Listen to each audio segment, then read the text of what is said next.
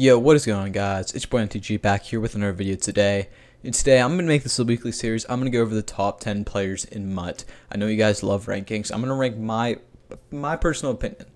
These are my top 10 players in MUT. I'm not saying you need to sprint out and get these cards, because a lot of these cards are really overpriced for what they are and won't be worth nearly the amount of value in a couple weeks.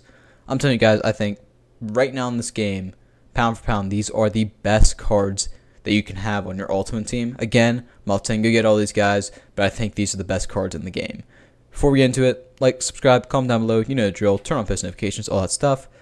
Without further ado, let's take a look at it. So, we're just going to be hopping on the catalog, we're going to be looking at these players. We're going to go from 10 to 1. Number 10 is a player in which a lot of people wouldn't expect to be on this list, maybe. You know, he's kind of a low overall, an 85 overall, which is not low overall, but for top 10 list, pretty low overall. We're going Joey Blunt right here. We're going to show you guys the stats: 85 speed, 86 excel, 77 tackling, 84 play rec, 73 pursuit with 85 man, 78 zone, 80 hit power, 6'1", 201 as well. I've only heard good things from this card. I haven't heard a single bad thing about this card. You know, his height's good. You can use him as a user if you want to. You can play him over top, all that kind of stuff. I think this card, if you need a free safety, I think he's probably the best free safety in the game. Maybe, you know, you want to go someone like Ed Reed, but I think Joey Blunt actually probably would play better on your squad. I think Joey Blunt is the best free safety in the game. I have not used the card personally, but the stats and everything I've seen, this card is an absolute monster. So Joey Blunt comes in at number 10. Number 9, we're transitioning over to the receiver, and I hate how they don't have this bug fixed, but receiver, we're going with a base elite, and we're talking Tyreek Hill if we can find him here. I don't know where Tyreek Hill's at. I don't know why he's not in the catalog. But we'll search him on the auction block. He probably will come up on the auction block. Another bug by EA. Tyreek Hill not in the catalog. Why? He's a card in the game that's been since day one. But here we go. 86 overall. Tyreek Hill right here. You guys see 86 speed, 79 jumping, 83 catching, 77 catching traffic, 81 spec, 84 short, 83 medium, 86 deep. 5'9". He's not the tallest receiver in the league, but he is a fast speed demon who can run routes. I don't know what else more you want. This card should be on everybody's team if you're competing. This is an incredible card, a card that's going to be incredible for a couple more weeks in this game. Definitely worth the price to pay of what, $450. Probably worth every penny of it, but again, if you don't have the coins, don't go out and get him. Next card up, we're talking about strong safety, and this is going to start, this is going to be our last 86 and below. We're going with Derwin James Jr., 86 overall, 84 speed, 86 excel, 80 tackling, 84 play rec, 84 pursuit, 81 man, 85 zone, 85 hit power, 6'2", 215. This card is absolutely insane. He is an incredible, he's always one of the best users in the game. Well, any way you slice it, this card is usually a guy that everybody has on their squad. Just incredible.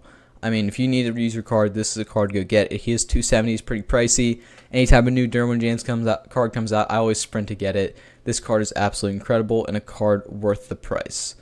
Now we transition over to our 87 overalls. We're going to start with the receiver. He's on this page real quick. We got Devin Hester going for about 350K right now. Devin Hester comes in with 87 speed, 84 jumping, 83 catching, 82 catching traffic, 85 spec, 85 short, 82 medium, and 90 deep routing. He is a absolute demon when running deep. 5'11", incredible kick returning. This is a card that is one of the best receivers in the game. He is my second highest ranked receiver. We'll talk about who I think is the best receiver in the game in a little bit, but I think he's absolutely worth the price of 350K and will be one of the best returners and receivers in the game for a long time. Now we're going to, again, I'm just going to stay on this page. We're talking all 87 overalls. We're talking about Cameron Curl now. Strong safety for the Washington football team. 85 speed, 88 excel, 87 tackling, 86 play rec, 86 pursuit, 81 man, 85 zone, 82 hit power. Comes with, I believe that is deflator on him. I can look probably real quick. And, yep, deflator comes equipped for 2 AP. This card is absolutely cracked. He is an incredible user card. He is 6'1", so he's got the height. He's got great speed, great hit power, great coverages. You can just play him over top, good excel. Incredible card. Cameron Curl, 280 right now. Not a bad card whatsoever. Definitely one of the better cards in the game. Now we're cracking into our top 5 here. And this is a card that's went up almost 300,000 coins. I told you guys to buy him last weekend. Warren Sapp, 81 speed, 82 excel, 86 strength, 85 tackling, 83 play rec, 90 block shed, 87 power move with 84 finesse move. Going to be the best D tackle in the game for a little bit. I don't anticipate him going off the top 10 list for a little bit. I actually own this card. I use this card. I think he's incredible. Definitely worth the price. Now 700K, don't buy him. But if you bought him for about 400, 450K last week, I think I paid 475 for him. Definitely worth every penny. I mean, I could sell him off for 200,000 coins profit right now if I really wanted to. I'm going to hold on to him, though, because I feel like he's going to be the best D tackle in the game for a little bit of time. So Warren Sapp, an incredible card to go and get. But he's a little expensive right now. So unless you got a big bankroll, I wouldn't recommend picking him up right now. But if you got him while he was cheap, good for you. Now we're talking about another strong safety. Coming in at number 4, new legend this weekend, Cam Chancellor. Some of you guys might expect him to be a little higher.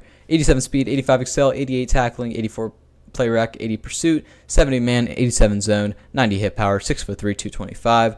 This card could honestly be a lot of people's number 1 cards. For me, I'm putting him at number 4 because I'm putting 3 cards that I think really change the game a little bit more in the 3 top slots. I mean, they're cards I've used 2 of the cards. I haven't used 1 of the cards, but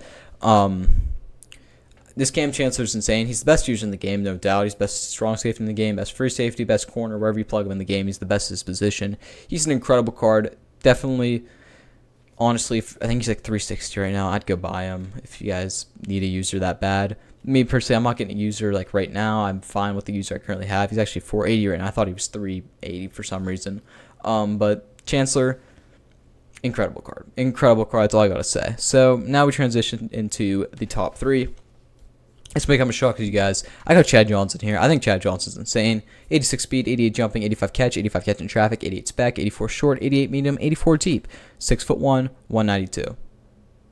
Great card. You can use this card. I'm telling you guys, the amount of separation he gets when running routes is absolutely incredible. You will not see another receiver touch that. I think he's the best receiver in the game right now. He's not the fastest, but his route running gives him just absolutely space. He just gets some space, and he can just run for days. The 86 speed is going to hold up. He is 6'1", 2. He's a little bit taller than the other guys. Chad Johnson, I think, is the best wide receiver in the game right now. Go and get him. He's about 680, so he's expensive, but I think, again, he's probably worth it. So now we transition over to number 2, and I have it as Ramondre Stevenson. Now, this might be a little bit of a hot take, but I've played against Ramondre, and I've gotten destroyed every time I play against Ramondre. I've seen people use Ramondre. They destroy everybody with them. I think he's number 2 because you can utilize him every single play.